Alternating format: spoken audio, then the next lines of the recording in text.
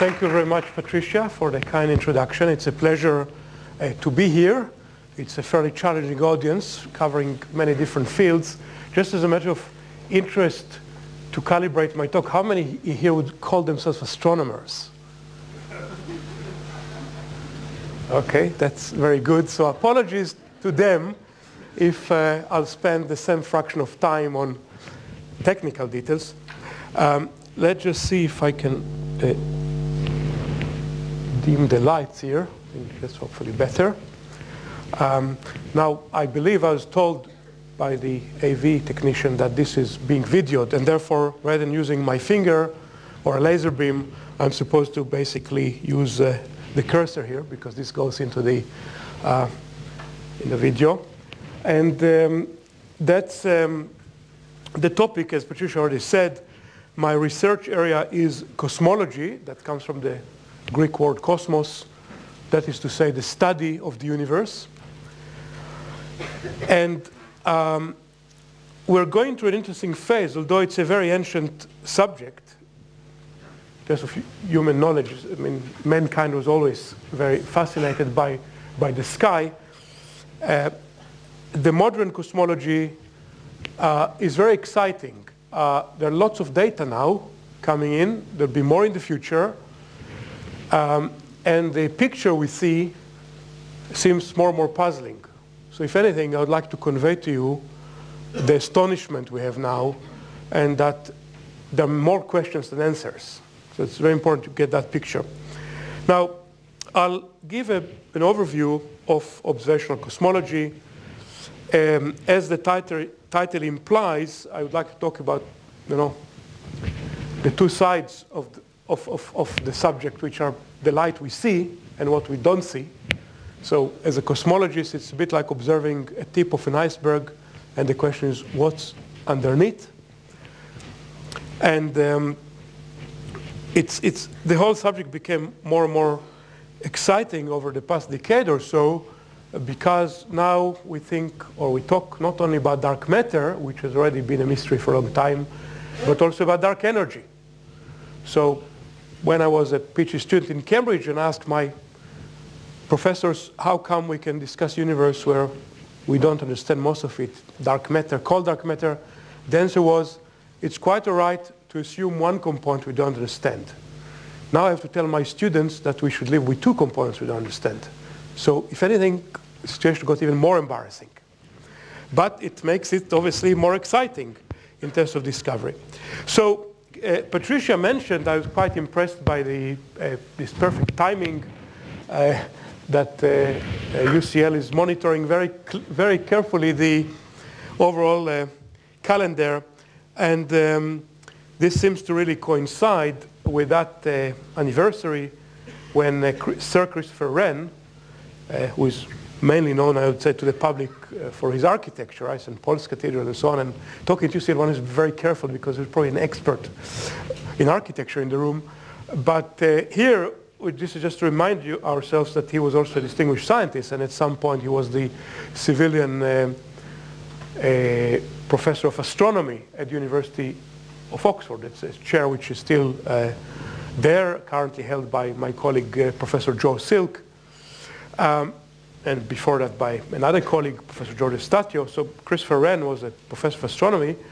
And it turns out that on that date, now here's the debate, we still don't quite know, but according to the website of the Royal Society, he gave on the 30th of November, 1660, a lecture to a dozen or so men gathered to hear him. He was a young man at the time, you can work out his age. And this discussion followed, or led to what is called here physico-mathematical experimental learning. Now sounds a rather archaic title, but this has led to, if you like, the world of natural sciences. So in some places, the date is given as 28. We astronomers are quite used to large error bars. So give or take, relative to the age of the universe, I think it's perfect timing, Patricia. And I think we should celebrate that and thank him and thank the Royal Society. Some of our funding comes from the Royal Society through fellowships. We have a number of fellows from the Royal Society, and I myself hold, in fact, a Wilson Award from them, which also helps my research. So thanks to him and to the Royal Society. Zooming in and putting on that time scale, so many of you know that this university was founded 1826, give or take a year probably. So this is much after the time Christopher Wren established his Royal Society. And in our little corner, we can see, usually when I give it abroad, I say that the sky here is always blue, but I can't tell you that because you know the place. And you can see there's a bit of history of astronomy here because we can see actually the dome on the left in the main court. UCL astronomy is quite a broad enterprise. There are actually quite a number of departments that run astronomy. We, the astrophysics group, which I'm heading, we are part of the Department of Physics and Astronomy. There is another sister department called MSSL, Department of Space and Climate Research. And all together, just in our corner, we are, by the way, based on the Kathleen Lonsdale building on the ground floor. And all together, it's about 90 people or so who occupy desks and think about science and write papers. And we're a very diverse group. Historically, there's been an old tradition in this group of doing research in stellar astrophysics, star formation, astrochemistry, atmospheric physics, exoplanets recently. There's an optics laboratory, optical science laboratory, and there's also a teaching observatory. We talk quite a lot to other departments. We have this Origins Institute within our faculty, which brings together people in different fields. And we have strong links to the MSSL I mentioned earlier, computer science department, and the maths department.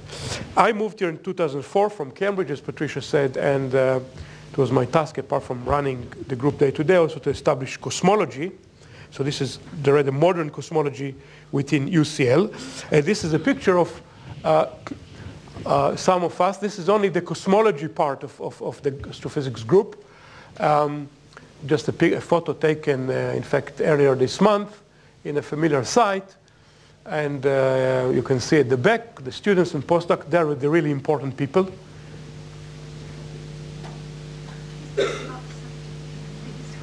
I'll get there. Thank you.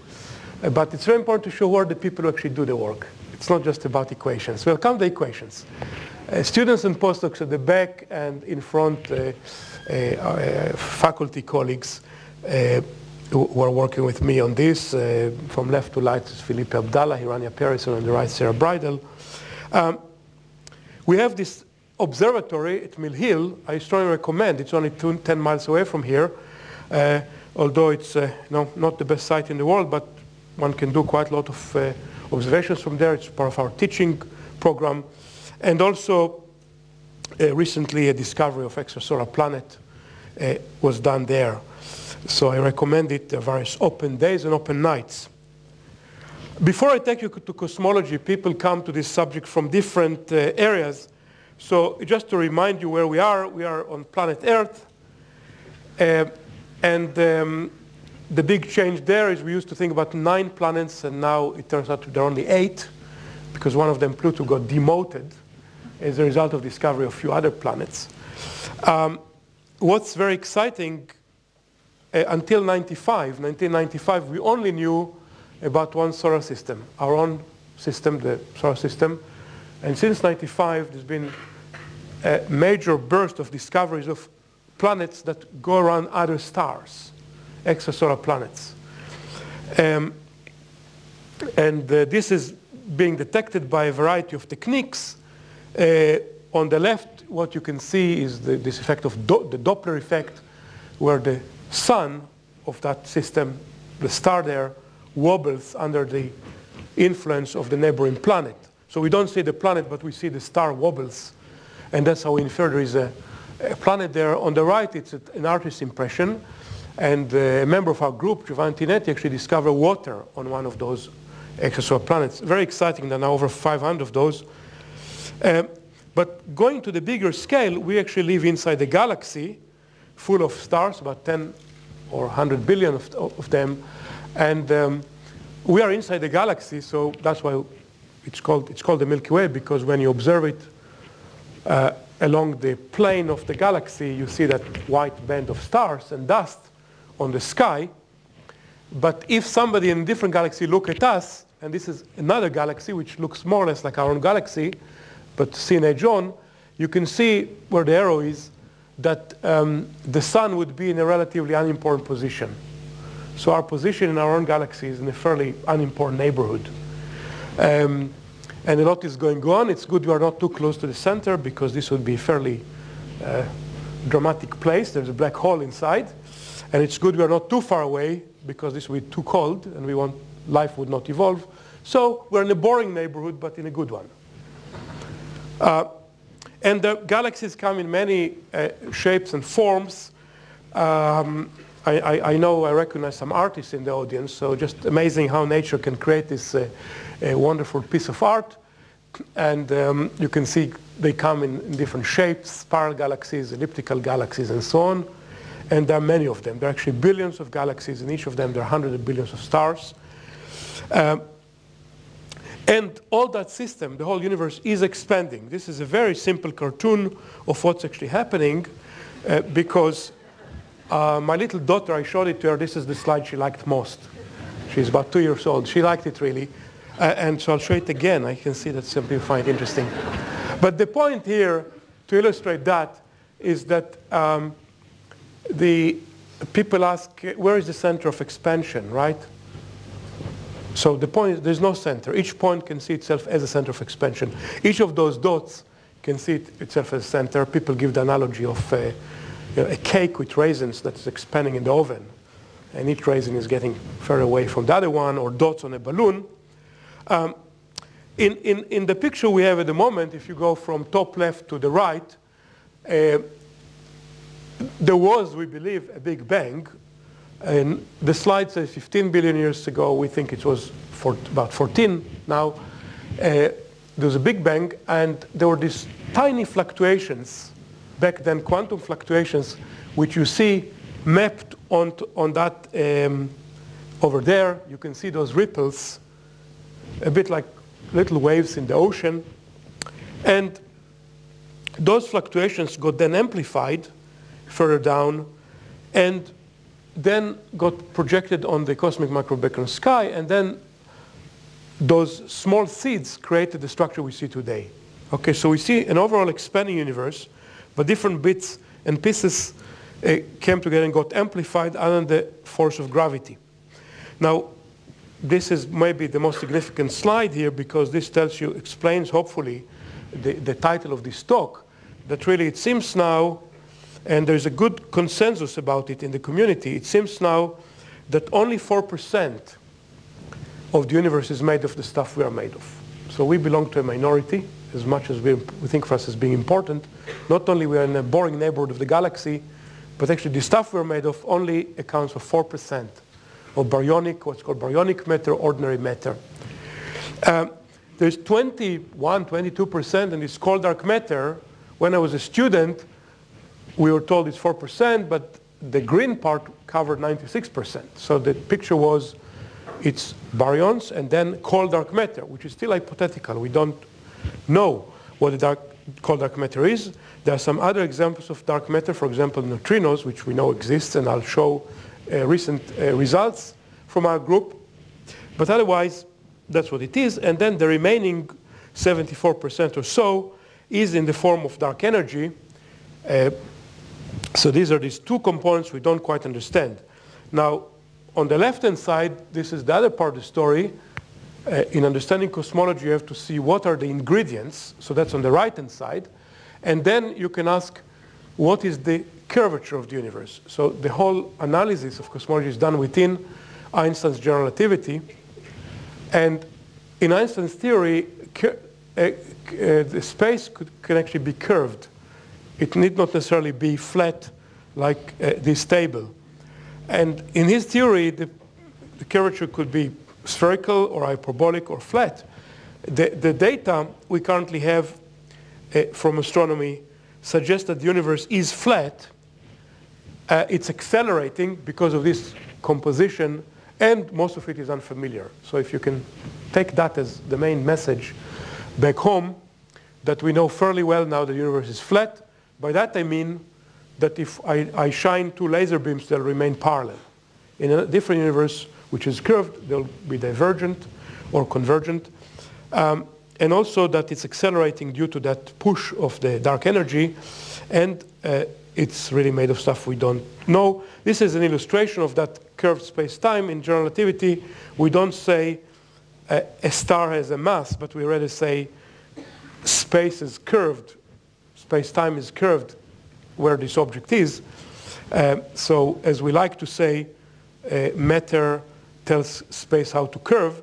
As a result of it, what we can also see that if there is a real object out there, the distance, it will get, the photon trajectory will be such that it will reach the eye from a different location, so we'll see it shifted. That's called bending of light. It's a well-defined prediction of Einstein's relativity.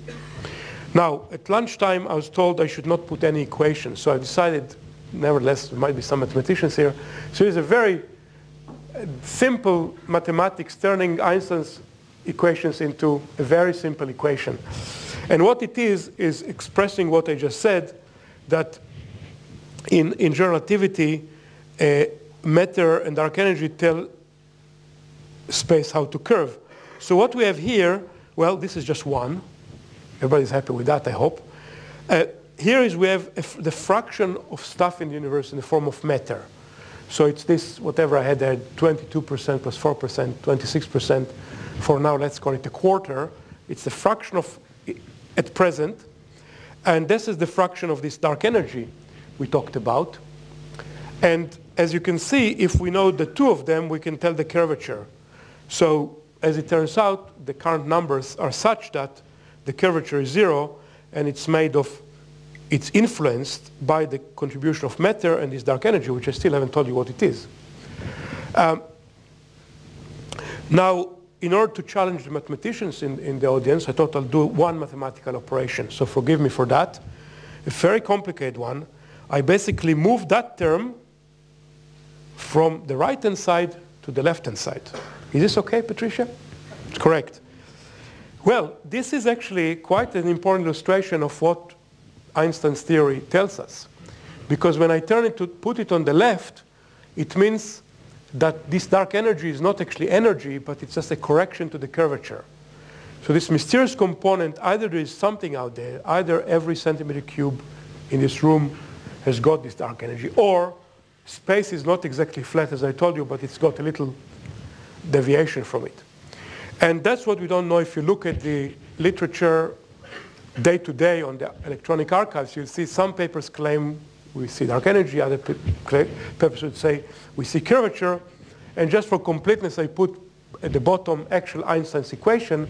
And it's interesting that he actually put lambda, which is this symbol for dark energy, or as he called it, cosmological constant. He actually put it on the left-hand side, not on the right-hand side. It's interesting. But it's really putting on the left and right changes your whole concept what it is, however trivial it may seem. Now, I'd also like to talk, it's quite a diverse audience, so maybe it's good to talk a bit about scientific paradigms. When I was an undergraduate, I was exposed to this famous book by Thomas Kuhn, The Structure of Scientific Revolution, where he said that science undergoes periodic paradigm shifts, and it's not just progressing in a linear fashion, and that this really, suddenly there is a discovery that changes the way people think. And it's really, I think, only when I got myself into research dark energy, I could see what Thomas Kuhn actually meant, because I could see how dark energy cosmological concept was in and out of fashion. I also like very much the third bullet points, that scientific endeavor is very much is not just relies on objectivity, but we must account for subjective perspective as well. And I have plenty of examples, there's no time to tell them, that how the subject is actually affected by sociological and psychological effects. It's not just doing computing. That's why I like to show people talk about people, not just about the equations.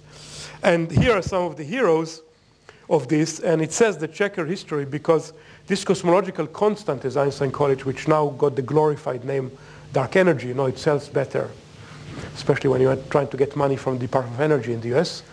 It's nicer than cosmological constant. It's a general form, but it's very interesting. Einstein put it there as a way of getting a static universe because his solutions gave either an expanding or contracting universe. He didn't like it. Again, here is your subjectivity example. Why didn't he like it? We don't know. So he said, let's put a constant. A few years later, Hubble showed that the universe is expanding. So Einstein said that this was the biggest blunder of his life. He probably said something like this in German. We don't quite know what he said exactly. And then it was said to be zero. So when I was a student in Cambridge, I was told we know it is zero. And now people think it's not zero. And it has an embarrassing value. Why is it 75%? We don't know. And the actual value, anyhow, is very small compared to some theories from particle physics. It should have been much, much bigger, 10 to the power of 120 bigger, according to some theories of early universe. So that's embarrassing. It's also embarrassing how come we live in a universe where dark matter, dark energy are in similar quantities. So this is all the way from Einstein. The two people you see on the right are people by my academic age. They led two teams that studied supernovae, exploding stars, and in '98 claimed that there is a need for this cosmological constant. Although you can also see already in the literature papers about cosmological constant, including by myself, in the early '90s. I should also mention, because this is a broad audience, which includes historians and people from other disciplines of science, that's quite interesting. Most people would tell you dark energy is 10 years old, 98 or so, 12 years old.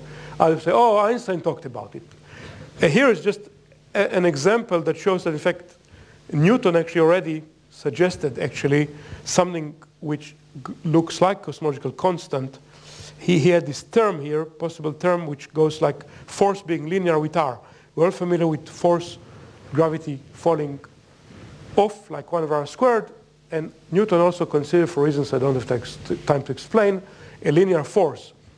And his biggest mistakes was not to call the constant lambda over 3 and not to consider superposition. Otherwise, we would have credited him with that.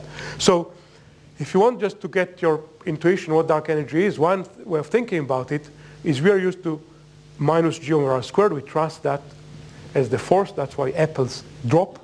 And when we take an airplane, we trust it. Otherwise, we wouldn't arrive safely. But actually, it does mean in the modern science that, in fact, the true force also has another repelling force, which goes like distance, except it's so small that it's noticeable only on very large scales. So on the solar system, it's not noticeable. And all the computers that calculate trajectory of airplanes ignore it. It's so small. That's why it's called cosmological constant. It's all quite nice, and Newton was quite excited. It's allegedly the only place in the whole of Principia where he expressed emotions by saying he discovered two forces. And in fact, with a master's student, Lucy Calder, we wrote an article about it. It appears on my website if you're interested. And also another article about the paradigm shift 20 years ago.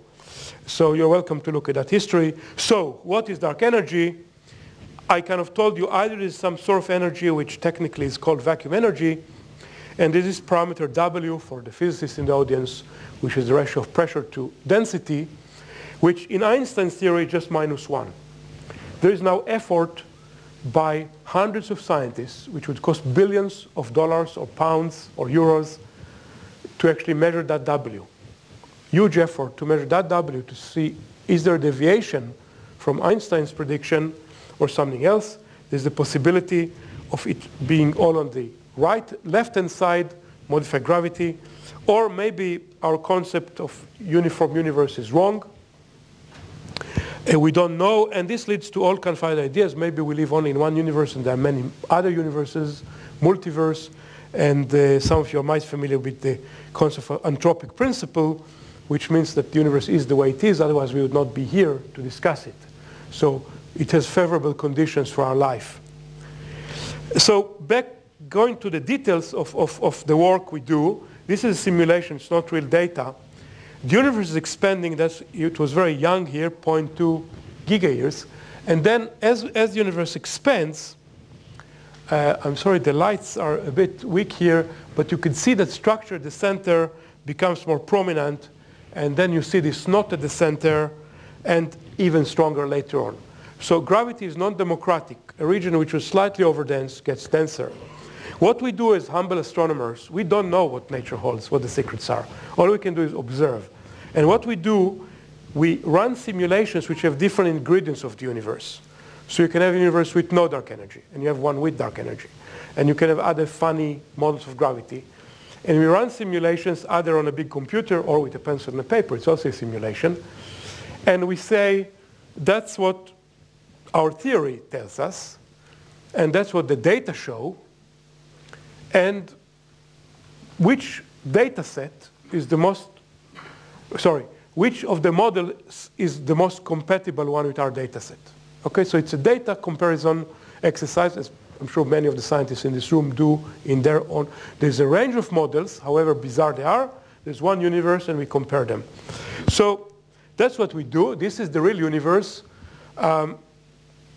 shown here. The horizontally is our own Milky Way, and all these dots you see around is the luminous matter. So you can think of it as a Christmas tree, where you see the lights, but underneath are obviously is the dark matter everywhere, which we don't see. There have been quite a number of major surveys that mapped galaxies. In these type of maps, each dot you see, for example, at the bottom, you see blue dots. Each blue dot is a galaxy, like a Milky Way. And if you go march out from the focus center, it tells you the distance in light years, billions of light years. This is a big survey which mapped nearly 250,000 galaxies. I was involved in it for nearly a decade with colleagues in Australia. And there are many other surveys going on. So all these maps, you see, there are dots, and each dot is a big galaxy. The other aspect here is that those clustering, I showed you all these funny knots, and maybe it looks not so regular, right? Different patches. If you look at this picture at the center, you can see you don't see a particular feature.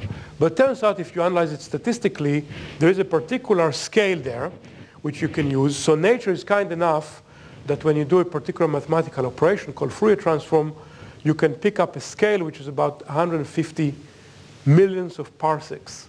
It's a very big scale, but it has a fixed size painted on the sky in the distribution of galaxies. So this is this ruler. And if you use that ruler, you can then do geometry.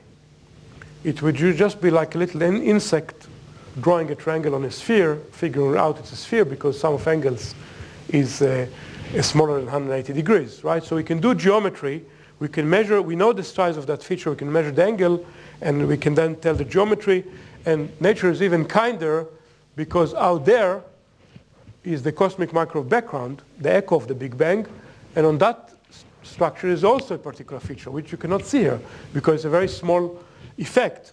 But nevertheless, it's the same ruler, so we're extremely lucky to have rulers in different distances, and we can now work out the geometry. A cosmic microwave background itself is extremely important. Talking about the history, it was discovered almost by chance in 1965, so you probably all know that there's this echo of the Big Bang everywhere at 2.75 degrees above absolute zero. When you switch on your TV set, and when you get a bit of snow as you switch between stations, 1% of that noise is the echo of the Big Bang. Think about it next time you switch on your TV. In '92, the COBE satellite at the center discovered that there are fluctuations, there are tiny fluctuations, 1 part in 100,000, and then WMAP mapped it even better. And the latest is this satellite called Planck. And this is a new figure. You can see 2010 over there of the sky. The blue stuff you see is in our own galaxy. What we care about, the cosmologists care about the red part below and above. And there's already a full sky map and second in progress. So watch for this space. A lot is happening. There is this object called supernovae. which are exploding stars. So here is one of them. If you look at the right, you see a galaxy there. It's very distant, so it looks a bit unimpressive. But then here's an exploding star, supernova.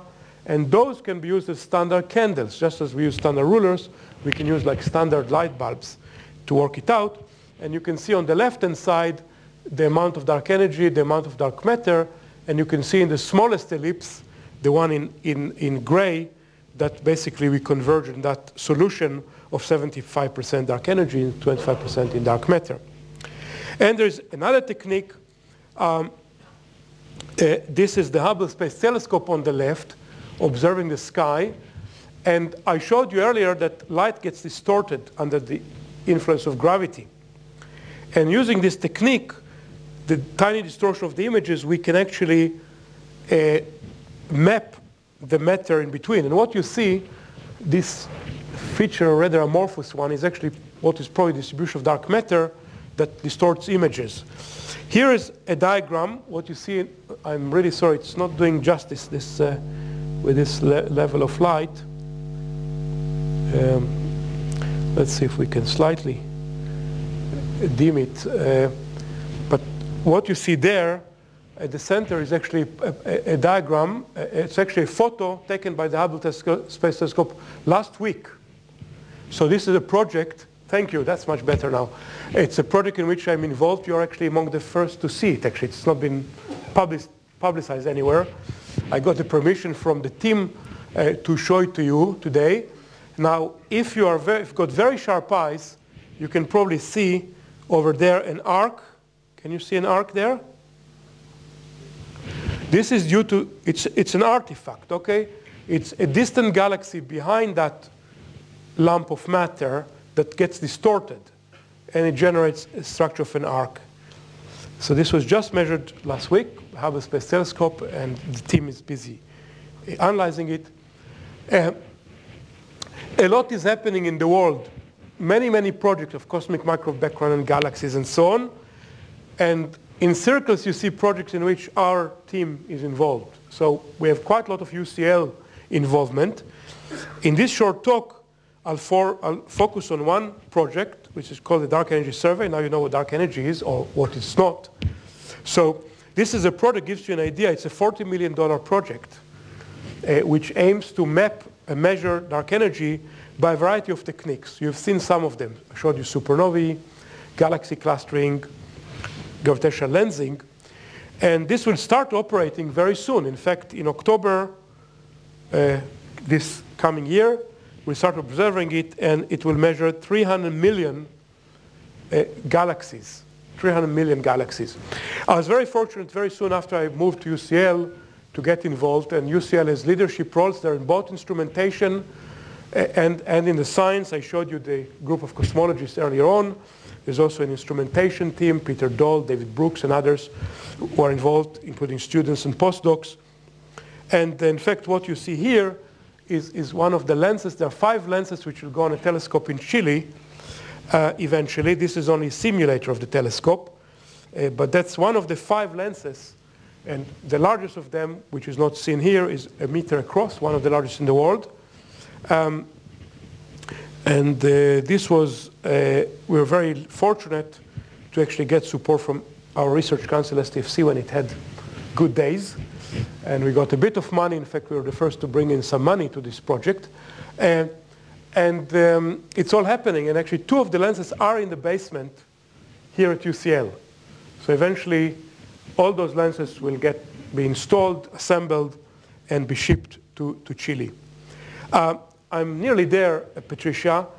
Just to say, you're probably by now brainwashed with dark energy, just to say we can detect other things. And this is from trying to give you a flavor of the kind of work we do here. This was the PhD thesis of Sean Thomas, and working together with Felipe Abdallah and myself.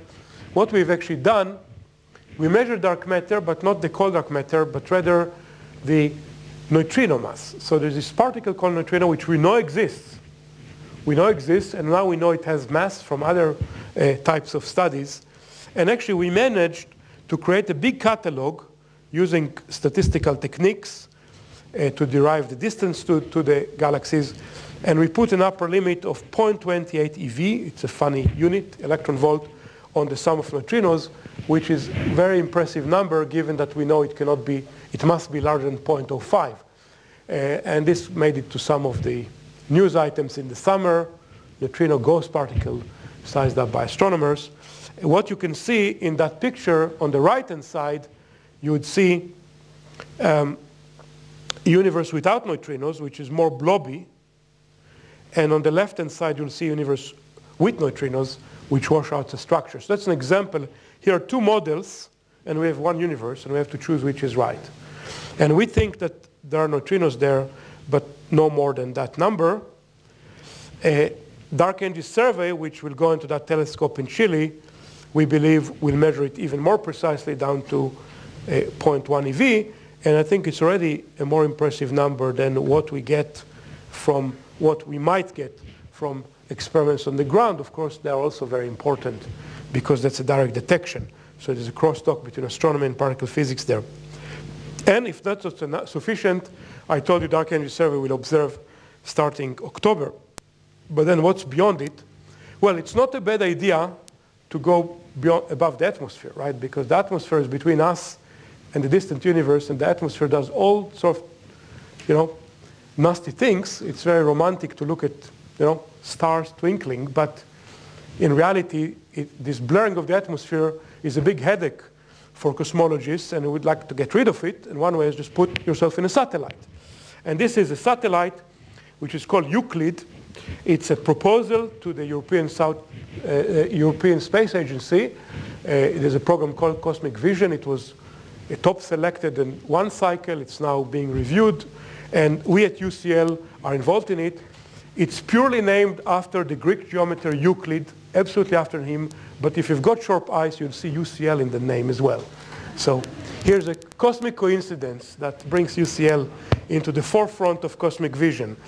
And that's a summary. I hope I managed to give you in 30 minutes. I was trying to squeeze in a soft course we give in 33 hours on cosmology here. But the main message here is that there's lots of observational data now. Unlike in the old days that it was more of a metaphysics that you could just hypothesize, now there are really data sets which eventually will have billions of galaxies. And what's remarkable that these different data sets, cosmic microwave background, supernova, galaxies, and so on, coming together suggest actually there's agreement on the observations, but they all lead to a very bizarre universe. A bizarre universe that, in fact, the stuff we are familiar with, myself and the desk and you, only 4% of the universe, and then about, in total, about 20-something% in cold dark matter, and the remaining 75% dark energy. So we would like to understand it, or maybe we are completely fooled by nature, and it's not dark energy, but Einstein's theory needs modification. But I would only say that apart from looking for a new paradigm shift, that this service would be extremely important for measuring other things, because you get huge maps of the universe, and you can look at stars and galaxies and Milky Way. And I can only finish by saying, I wish I could guess what Christopher Wren would have said had he known about dark energy. Thank you very much.